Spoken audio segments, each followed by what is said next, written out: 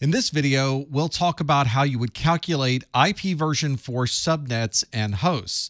This video builds on a number of topics covered in previous videos, so make sure you go back and watch the videos on binary math, classful subnetting, and IPv4 subnet masks. If you've ever seen a network diagram, then you've probably seen a mixture of routers and IP addresses with subnet masks, and each one of these networks is subnetted into its own range of IP addresses. Well, the question, of course, is why do we go through this process of performing all of these calculations, splitting the network up into these smaller pieces, and having to manage all of these separate IP subnets? Well, one of the most common reasons is that it's very difficult to connect all devices to all other devices in the world simultaneously. It would require a massive amount of technology to be able to know where every single device happens to be at any particular time. Instead, we use routers to separate the network into smaller pieces, and we simply send our traffic to the next router, who then determines where the next route would be after that. It's a much simpler way of being able to manage such a large number of devices on a network and yet still allow us to communicate to all of these separate endpoints. Prior to 1993, your subnet mask was set automatically based on what your IP address happened to be.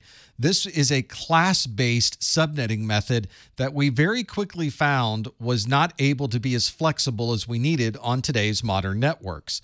Instead, today we use what's called VLSM, or variable length subnet masks, where we, the network administrators, can determine what the best subnet masks might be for our particular network. You can think of this as having an entire pie and slicing the pie into smaller pieces. Or maybe you have a pizza and you're cutting the pizza into smaller pieces from there. You're able to customize depending on the requirements for the number of networks and number of hosts on your network. Variable length subnet masking allows us to use different subnet masks depending on the requirement. So although a network of 10.0.0.0/8 would be a Class A network that has that 255.0.0.0 subnet mask, we may want a network with more flexibility. So variable length subnet mask allows us to set a subnet mask of 10.0.1.0/24 or 10.0.8.0/26. The real question then becomes, what are the size of the slices on the pizza that you're going to cut? In class-based subnetting, we would have a network address of 10.0.0.0, and the subnet mask would be 255.0.0.0. That is a Class A subnet for that particular IP address range. And if you looked at this particular subnet mask in binary form, we would have all ones in the first octet and zeros in the remaining 3 octets. That means that the subnet mask is 255.0.0.0 or a /8 that has 8 bits for the network and 24 bits for the host. But we may want to take this pizza and cut it into smaller pieces. So instead of having our subnet mask separation after that first octet, we're going to move the subnet mask down a bit until we find exactly where we would like it to be. For example, if we place it right after the third octet, we still have our 8 network bits, but now we've created 16 new bits in the middle that are our subnet bits. This leaves us with 8 bits at the end for our host. And if we perform calculations on all of these bits, we can see now that the subnet mask is 255.255.255.0 or a /24. This is the challenge that the network administrator has, is to determine where to draw that line. And it's this determination on number of subnet bits and the number of host bits that you have left over that helps the administrator determine how they should best engineer the subnetting for their network.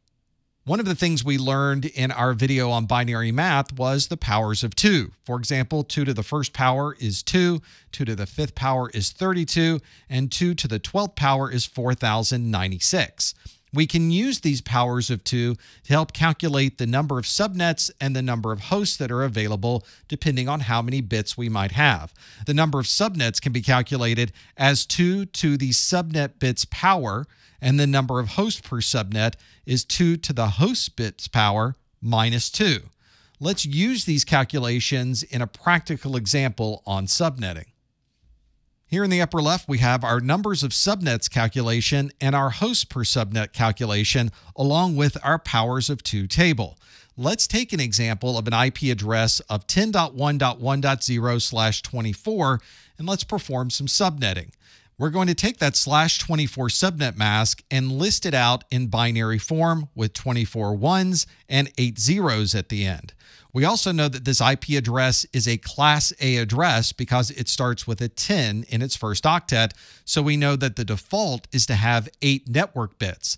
But in this case, we've specified a /24, so the number of bits that we will use will actually be extended another 16 bits, and those will be our subnet bits. The remaining bits are the 8 bits on the end, and those will be our host bits. Now we can perform some calculations. We know that the number of subnets is 2 to the subnet bits power, which means that you have 2 to the 16th power. And if we look at our chart, 2 to the 16th power is 65,536. The next calculation is the hosts per subnet, which is 2 to the host bits minus 2.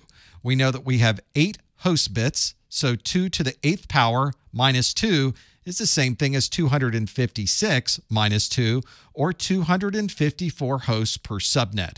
So for this particular IP address, we know there is a maximum of 65,536 subnets that we can create, and on each one of those subnets, we can put a maximum of 254 hosts.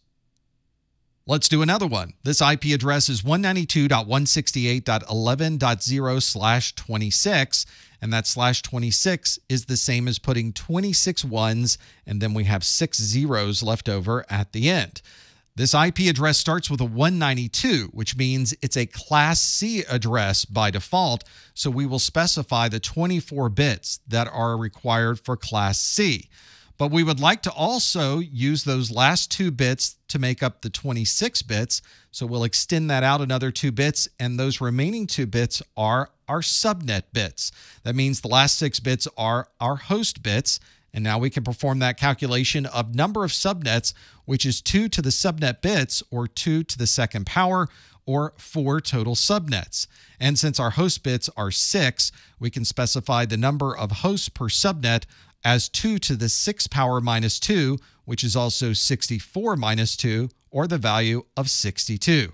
That means for this IP address of 192.168.11.0/26, this is one subnet that is a maximum of 4 total, and on all 4 of those subnets, we can have a maximum number of 62 hosts on each subnet.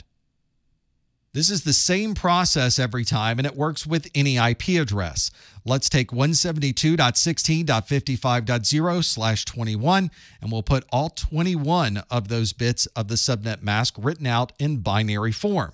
We know that the 172 is a Class B address, so the number of network bits would be the first 16 bits of the subnet mask. Then we'll also extend this out the extra 5 bits that we have, making up the 21 bits of the subnet mask. So our subnet bits are 5, and the remaining bits are the host bits, or 11 total bits. Performing our calculations, we know that the total subnets is 5 bits, or 2 to the 5th power, 32 subnets total, and the total number of hosts that you can have on a subnet is 11 bits, and if you do the calculation, 2 to the 11th power minus 2 equals 2,046 hosts per subnet. You could perform this calculation manually on your exam to determine what the number of subnets and number of hosts might be, but you can see there is a lot of effort that goes into converting this to binary, converting things back to decimal, and then performing these calculations. In the next couple of videos, we'll show you some different shortcut techniques that can help you perform these calculations very quickly on your exam or any other time.